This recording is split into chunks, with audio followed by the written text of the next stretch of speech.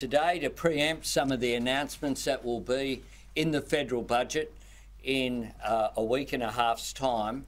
I am pleased to say that we agreed and there was endorsement for the Commonwealth's initial announcements when it comes to health of some $2.2 billion of practical measures to strengthen Medicare.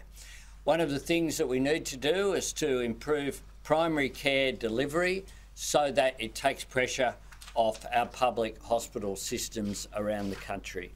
And these reforms are practical and will make a difference. Firstly, supporting workforces to work at top of scope, including pharmacists, nurses and paramedics.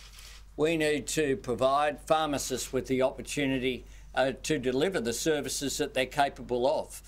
That will provide support and income for community pharmacies, but it will also take pressure off our GPs and off that system as well in the primary healthcare network. We want to expand the nursing workforce to improve access to primary care. The third is improving access to and delivery of after-hours primary care. That will include an incentive for doctors, for GPs to stay open in longer hours that will be included in our budget when it's handed down on May 9.